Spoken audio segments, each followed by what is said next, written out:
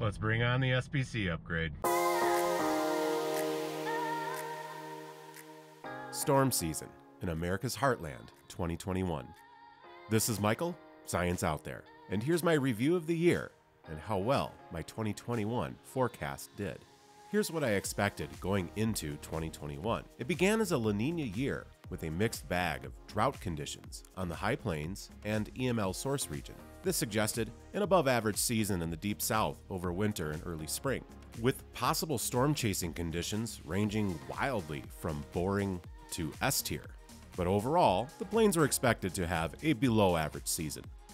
My analogs were storm seasons like 1999, 2008, 2011, 1989, 1976, and 1971. Most of these focused on major Deep South threats and an affinity for I-35 major outbreaks. But years like 1971 and 1989 had a twist. Less tornado activity on or near Interstate 35, strong tornadoes around the Carolinas, and a rather active high plains, places like the eastern halves of Colorado and New Mexico. As you probably already knew, January and February featured some of the coldest weather we've seen in a long time, with deep cold invasions far into Texas, causing mayhem. A symptom of very negative AO, where the polar vortex struggles to organize over the North Pole, and instead invades the North American and Eurasian continents. And while that made winter quiet for severe weather, things changed quickly, however, with two high-risk areas in the Deep South in March. Exactly the type of thing you expect to see in a season like this one. Don't let it fool you that there was a high just a few days ago. This one has some real teeth on it. Not just for the number of tornadoes, but for the intensity, the long-livedness, the track length, and the potential destructive power of these tornadoes is as high as it goes. However, the late start put me off the mark in terms of total tornado reports by the end of the year. But a surge in severe weather in December lofted the year's total to within inches of that number. Nailed the analogs, the high spring activity in the south, and the weaker overall tornado counts on most of the plains, and was within striking distance of the overall tornado number. This year, I give myself my first A grade. Good, that makes up for 2020, I guess. But personally, I did pretty well chasing this year. A half dozen photogenic tornadoes and many other weaker intercepts, making 2021 a banner chase year for me overall.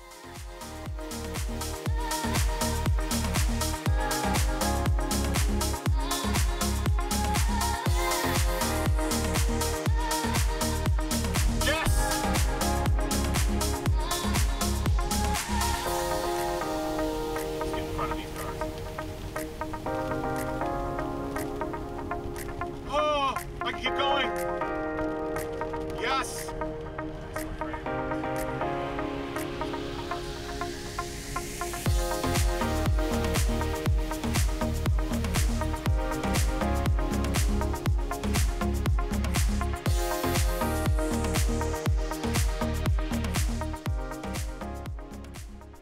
If the themes of 2020 were anxiety, painful failure modes, and storm structure, 2021 was a theme of optimism and just learning to have fun again.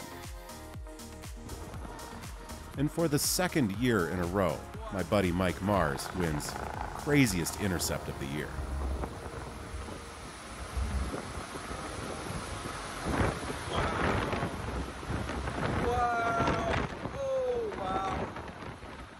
One thing I loved about this year was all the dusty high plains chasing footage I got. Enough that my two brothers and I made a little music video, creating a shameless nod to the works of Michael Binsky and Pecos Hank.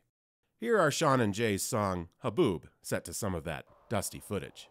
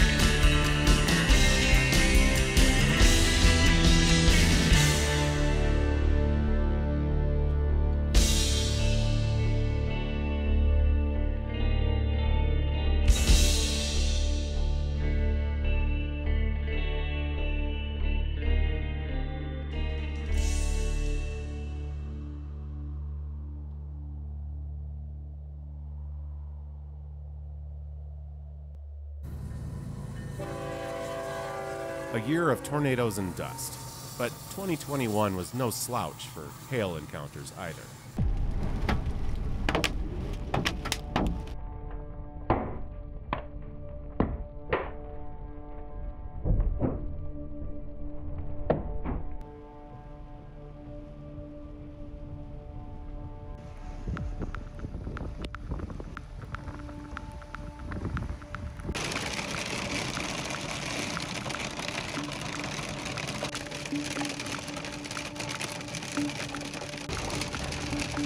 I don't think I can fit more on my windshield. It's about all she can take. It's just half-inch hail, but there's so much of it. And you know, maybe it's not about the busts, but rather the friends we make along the way.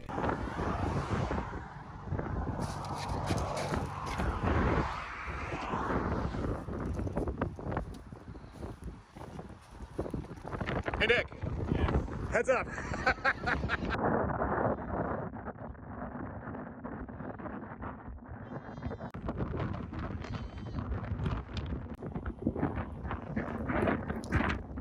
Good old New Mexico.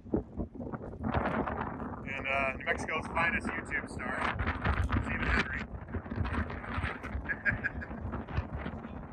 In spite of all the fun I was having, it wasn't without the sometimes unusual frustrations. It's quite possibly the most ridiculous thing I've ever seen while chasing. Being stopped by a jackknifed, basically, wind turbine blade. And I want to chase this storm, right? And I want to go over here. And there's my turn. And I just don't know. Just don't know. A bunch of people waiting. Are you freaking kidding me?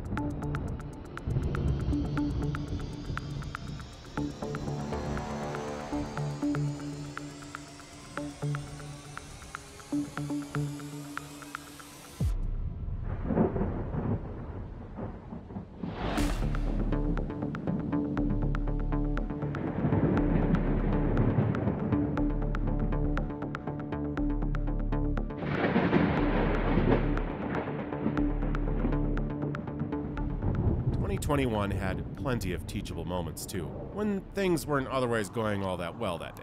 This is an absolutely textbook split supercell situation. Behind my head is a right split, and over here is a left split. That might be your right and your left, but it doesn't matter. Point is, from the backside, that one's the left and this one's the right. And it started out with a central updraft that pushed up, and on either side of it, it created a anticyclone and also a cyclone. And so from those two little low pressure cyclones that the initial updraft created, on either side of it, new updrafts formed with built-in spin. They were spinning when they were born. And so this storm is the classic plains right mover, the kind that generally produces tornadoes, if a tornado is to be produced. And over here, these generally just should die off, dissipate, move on out. Or fool me. We'll see. And in case you're wondering, this is what a supercell would look like in Australia or South America. So you can see what they look like here on the plains. You just have to wait for the nearly perfect textbook example of one. And this is it.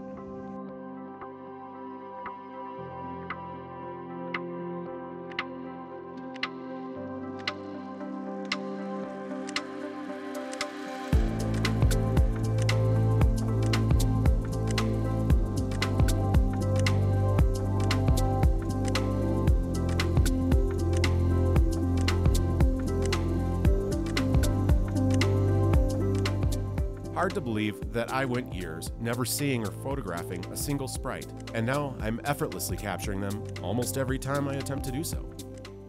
2021 wasn't without tragedy, nor is any year. And while recent events in December once again remind us that tornadoes can strike any time of the year, it's my hope also that home and business owners are taking an even closer look at their disaster preparedness plans, the quality of the shelter they have access to, and take a second look at their new construction plans. While tornadoes are an unavoidable part of living in the eastern United States, death, injury, and local economic disaster is avoidable.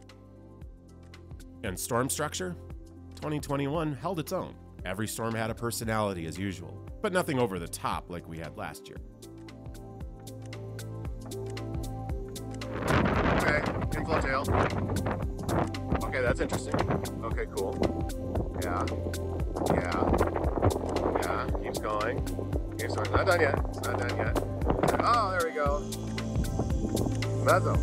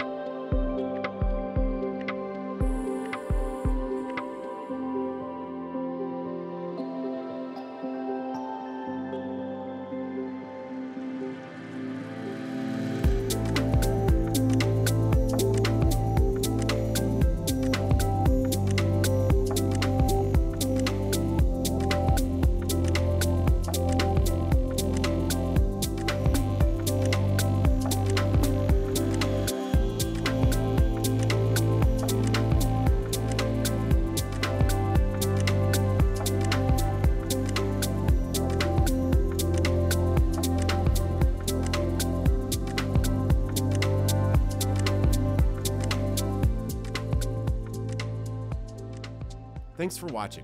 I hope you enjoyed, and welcome aboard if you are a new subscriber. My next video will be the 2022 U.S. Tornado Season Forecast video. Please do all the things to make sure you don't miss it. Thanks for watching, and I'll see you out there.